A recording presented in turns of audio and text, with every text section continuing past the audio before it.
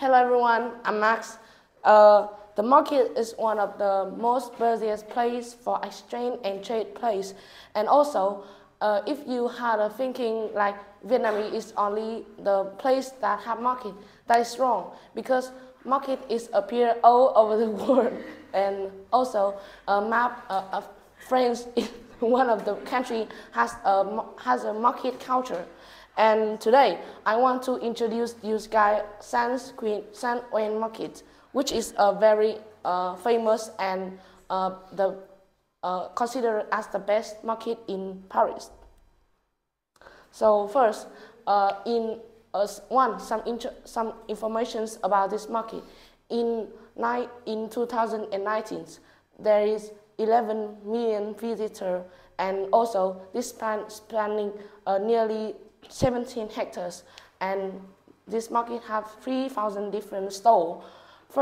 Its first appearance in the 19th centuries, and also is a collection of 20 small markets. So then, if you come to this market, you need to see the map to understand what is the market you are stay and what is the market you want to go to buy the things you want. And two, some items that you can buy from this market. First, you can buy some old items to house items, and also you can buy some ceramic or dishes, or some cooking equipment, or some home decorations, book and newspaper of the last century. So you guys, I have a question.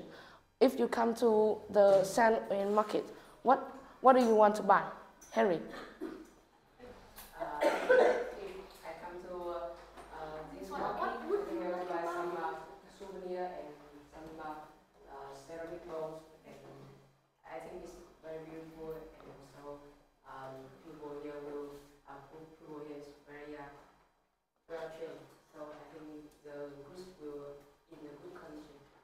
Yes, and I also want to give one fun fact that is, in this market, the owner of the shop need to collect. It's like a collector because they collect from a small source to have a goods. So then, many people come to the market is the antique lover or some collector of old items.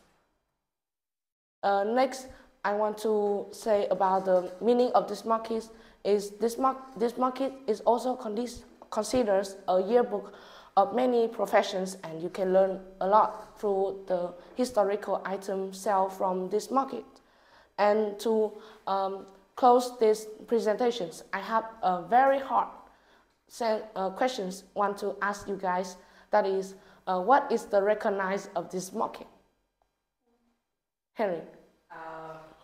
I remember that in 2001, this market was regarded as a protected urban